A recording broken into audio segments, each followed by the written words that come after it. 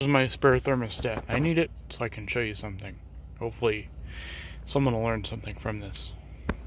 Once again, and I want to make a quickish video talking about differences between the Mishimoto, this is what they refer to it as a racing thermostat. You can see it opens at 180 degrees Fahrenheit versus just an OEM thermostat.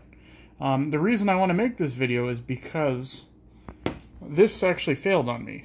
Not because it stopped working, but because with it in, the Jeep, especially in our very hot summer temperatures, just under normal driving, would get pretty hot. I mean, not overheating, but of course 4.7 liter is known for aluminum parts and not overheating, but concerning temperatures.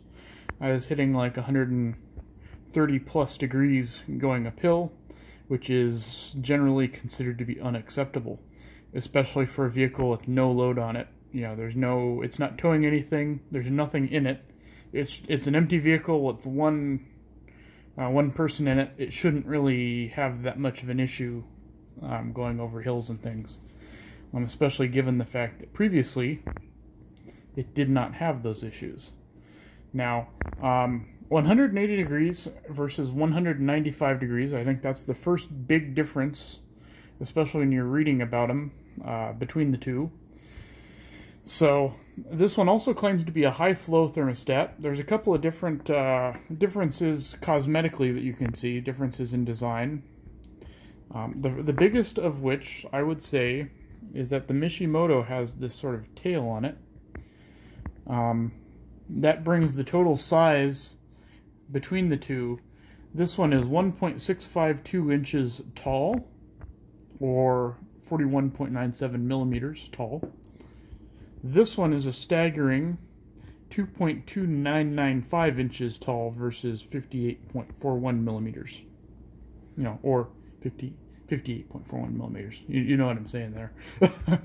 The question that I had is if it is a high-flow thermostat and it's opening sooner than the OEM one, I mean, 180 is still within tolerance for the 4.7. The check engine light is not going to come on at 180 degrees. That's well within what the PCM would consider normal. Why is it still having such an issue? And one thing you may even see on camera here is that the aperture size of the thermostats is a little different. The Mishimoto actually has a smaller aperture on it than the OEM. I mean, it's not a huge difference, but it is enough that you kind of go, huh.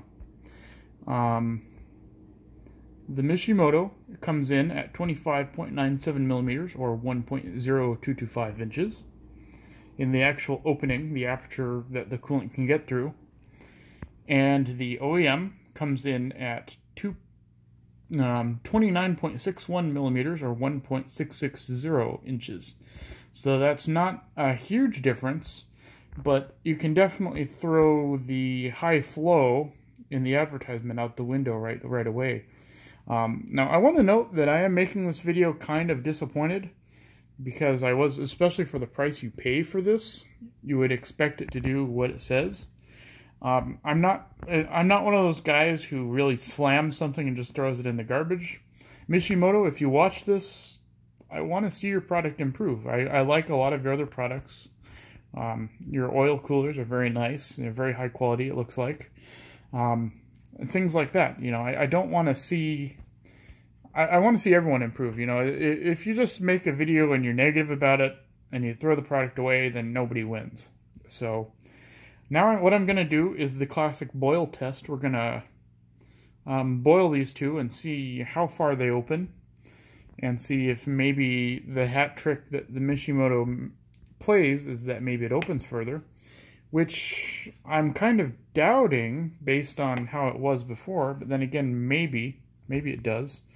Another issue that I had when I pulled this out of the Jeep, you can see as of right now everything's lined up. If you look, if I can get my camera to focus, good lord. You see the inside of the thermostat where there's a small pin right in there. That had actually come out, and the entire internal apparatus of the thermostat was kind of sitting in a cattywampus state. Like so. This is actually how it was. I just kind of pressed it to show you what it looked like. So as you can see, it was not closed all the way. This is how it came out of the Jeep, actually. Which is not, it's kind of troubling. You know, it's kind of unsettling, the fact that I paid this much for a thermostat and it didn't actually work properly. But the nice thing is, Mishimoto offers a lifetime warranty on these, which is kind of surprising for a thermostat. But given the cost, it's probably well warranted.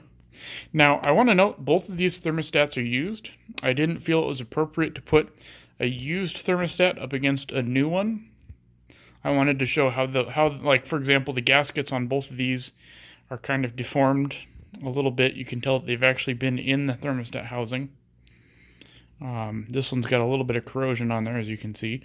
But, you know, they're both in good shape. This one I know for a fact is still functional. So, in fact, I keep this one as my my spare. So let's go ahead and boil them and see how they both behave. Maybe this one opens a little bit further. I don't know. Let's find out. On the stove here, so I will come back. I'll report back once we hit temperature, and we'll see what they look like. What I'll do is I'll wait until the water reaches about 195, 200 degrees. And then I'll pull both of them out, and we'll take a look at them. 5 minutes have passed by. The water's hit about 130 degrees Fahrenheit. And if you notice, the Mishimoto here, with its long tail, has already started to open. So that's kind of curious. That's a little bit too early to be opening like that. So we'll keep watching them and see what happens here. 176 degrees. And you can really start to see that Mishimoto thermostat's really started to open up. So that's actually a good sign. The OEM has not done anything, which it's not supposed to until 195. So the next stop will be about 200. I'll come back and we'll report in and see where they're both at. Oil here of 200 degrees. Of course, there's no coolant in it, so it's going to boil.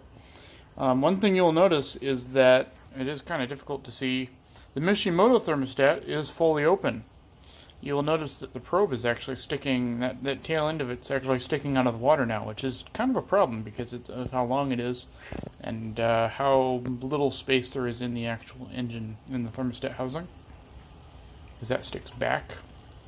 Our OEM has just barely started to open, and I think I should probably watch this water a little bit because we're getting pretty close to boiling over. Alrighty.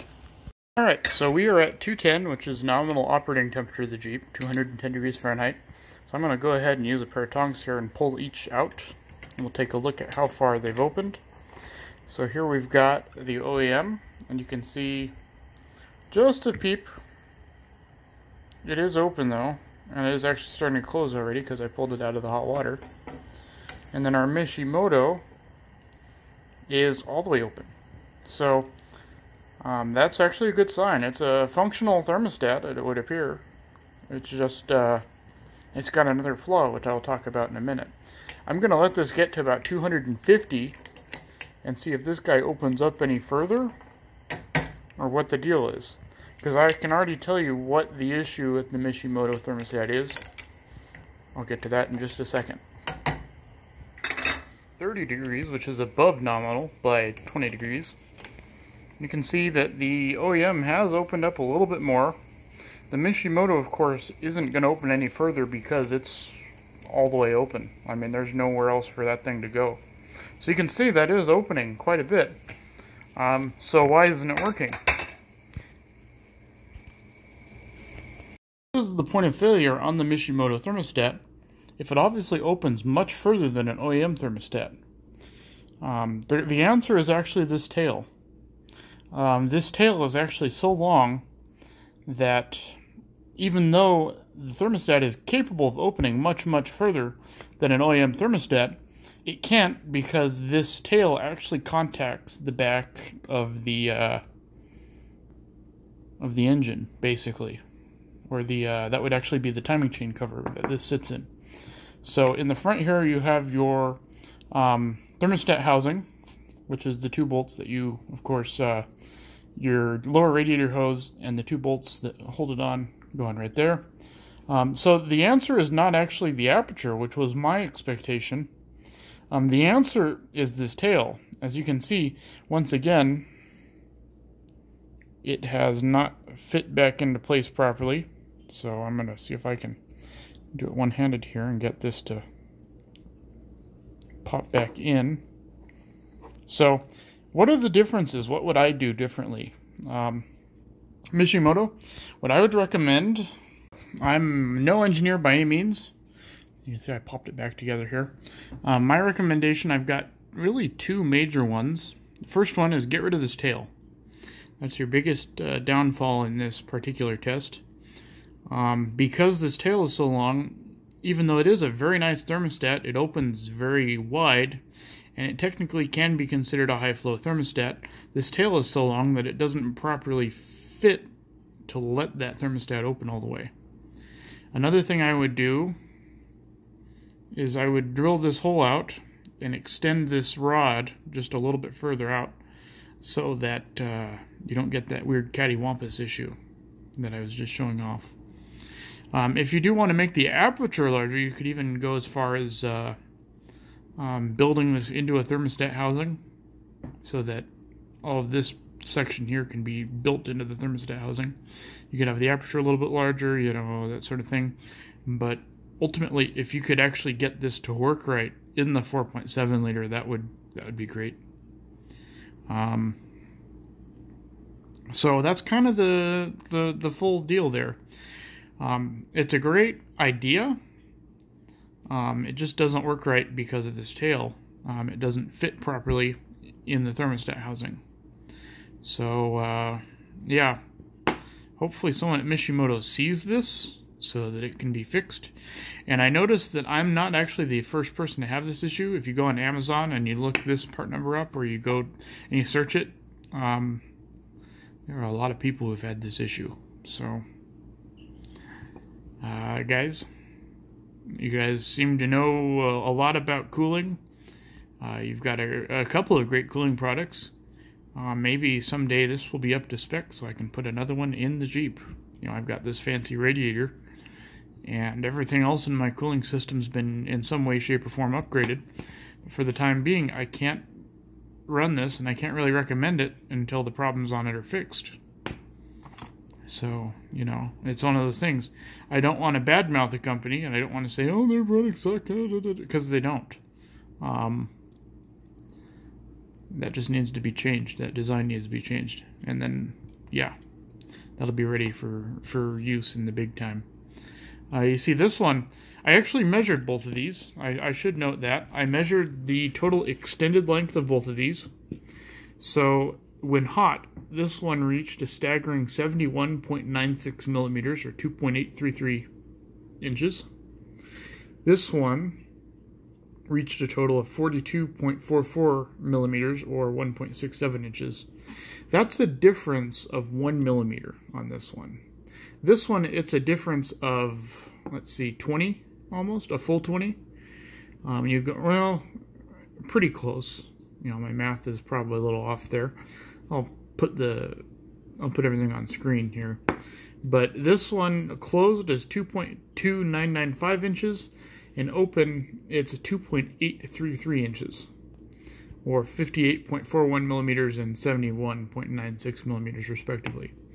So, guys, there's your issue. If you could fix it, that would be great, because I like the idea of this, and I'd like to run it. It just has to work right. So, get on it. Otherwise, hope you guys have a great day. This has been my video. I hope this actually leads to some sort of improvement. I don't want to rant about something and, you know, just, you know, like I said before, it's not really productive to say, hey, this sucks, this doesn't work, and then, you know, go on your merry way. If something's wrong, I want to see it fixed. So, you know, I want to see everyone win here. So, yeah. Thanks for watching. Have a good day. See you later.